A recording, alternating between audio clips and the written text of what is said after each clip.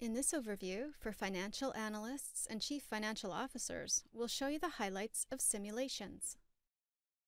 Unlike limited, single-point analysis based on just one estimated value for unknown inputs, simulations let you assign a range of uncertainty values for unknown inputs, so you can identify the range of likeliness that they'll occur. This enhanced insight helps you best determine how uncertainty in your model affects your bottom-line accounts.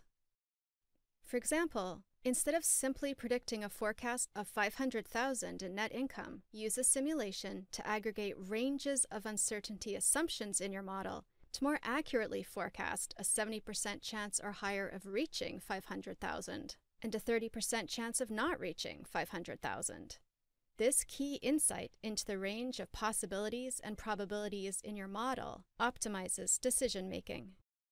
With simulations, you can automatically model and visualize hundreds of what-if scenarios, get a clearer view of potential worst and best cases, identify the probability of meeting specific target goals, and understand how key inputs, especially uncertain ones, affect your bottom line.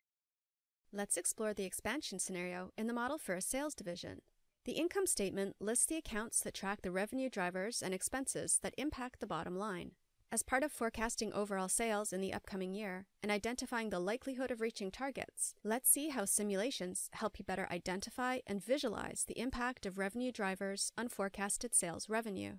Without a simulation, you're limited to performing a simple and error-prone what-if analysis by entering your best guessed estimates for uncertain input accounts, such as a 10% growth for unit volume, a 12% growth rate for services revenue, and $24 million in maintenance revenue. After recalculating the expansion scenario, total sales becomes the new base case. You can try to identify profit and loss by predicting other values for these or other accounts, but with so many account combinations, you'd have to compile a huge amount of data to get an overall picture of profit and loss. More importantly, you can't identify the likelihood that the predicted values will occur.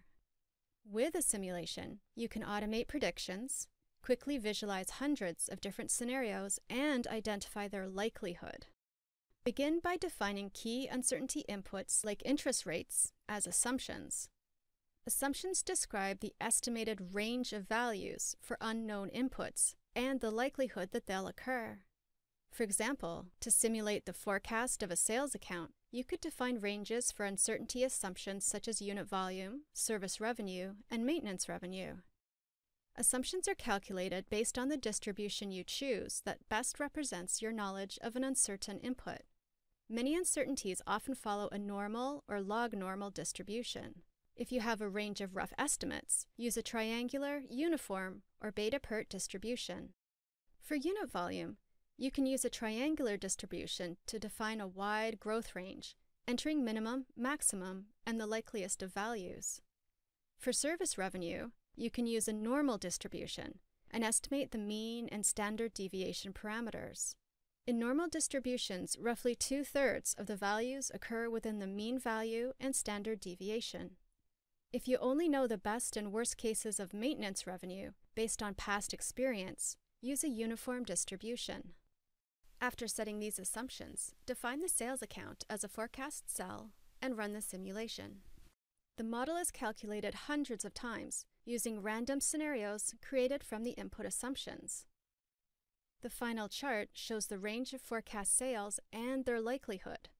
There's only a 31% chance of meeting or exceeding the base case of $788 million. To predict the likelihood of meeting a stretch goal of $800 million, add this figure as a target value to the forecast. There's only a 17% chance of reaching the stretch goal. With this information, your business has a much more realistic view about the likely success of these expansion plans. In this overview, we showed you the highlights of simulations. To learn more, visit cloud.oracle.com.